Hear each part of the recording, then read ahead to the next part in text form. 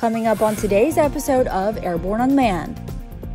The annual FAA UAS Symposium to be held in Baltimore. Drone Delivery Canada unveils its largest and longest range cargo delivery drone. And Drone Light Show returns to illuminate the night sky at AirVenture 2019.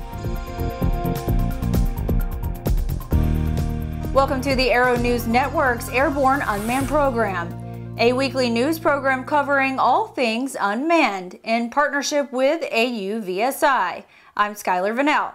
Our top story of the day, the FAA will partner with AUVSI to host the 4th Annual Unmanned Aircraft Systems Symposium, June 3rd to the 5th at Baltimore Convention Center.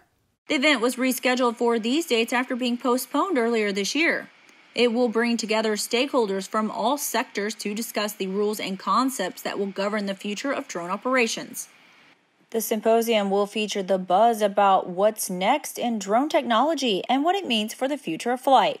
With urban air mobility, package delivery, and beyond visual line-of-sight operations taking off, the FAA is making progress by safe integration of drones into the National Airspace System. Attendees will have the opportunity to learn how to conduct more complex operations and examine how industry and regulators work together to establish partnerships.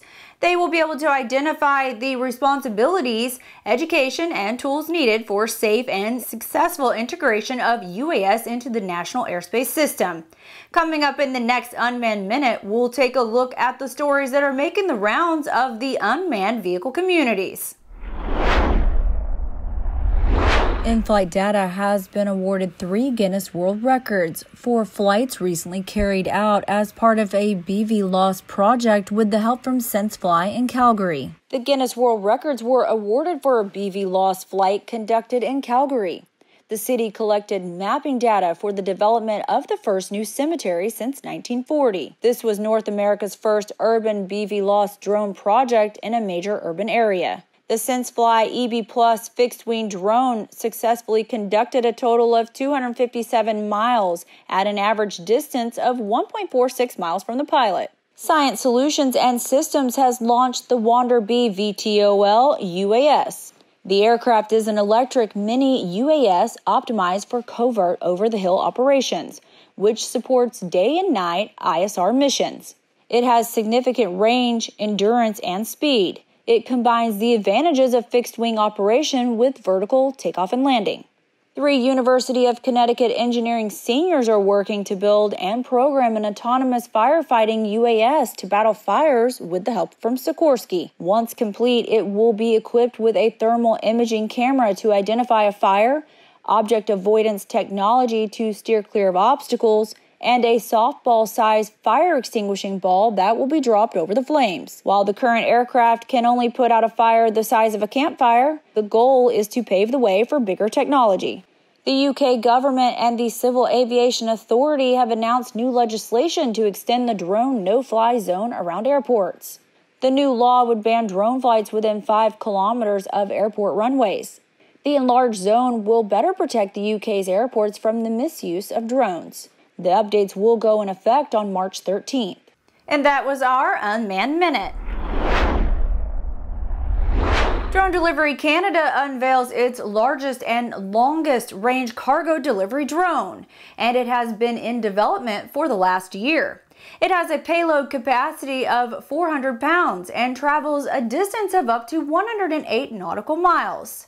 The Condor is powered by a next-generation gas propulsion engine. It measures 22 feet long, 5.1 feet wide, and 7 feet tall. It has a wingspan of approximately 20 feet and is capable of vertical takeoff and landing. It is equipped with DDC's proprietary flight management system, which is the same platform used in all of DDC's cargo delivery drones. This is the same management system used in the fall of 2018 during the company's operations in support of Transport Canada's Beyond Visual Line of Sight pilot project. DDC will be working closely with Transport Canada to secure the necessary approvals to begin flight testing later this year. And our final story of the day. Last year at the EAA AirVenture, the dazzling drone light show made its debut. At this year's world's Greatest Aviation Celebration, more than 100 lighted drones will take flight during the night air shows on July 24th and 27th. The Michigan-based Great Lakes Drone Company will use LED-equipped drones to perform a 10-minute custom-designed The History of Flight show. They are one of 2 U.S. companies authorized by the FAA for these displays. The 67th Annual EAA Flying Convention is July 22nd through the 28th at Wittman Regional Airport in Oshkosh, Wisconsin. You can go to their website for more details. And that wraps up our show for today. Make sure you tune in next week as we welcome Sophie Herlock as the new host. Our daily Airborne-Unlimited episodes covering the entire aviation and aerospace world are streamed Monday, Wednesday, and Friday. Don't forget to subscribe and follow us on social media. For more information on the innovative world of all things unmanned, head on over to auvsi.org. We'll see you back here next week.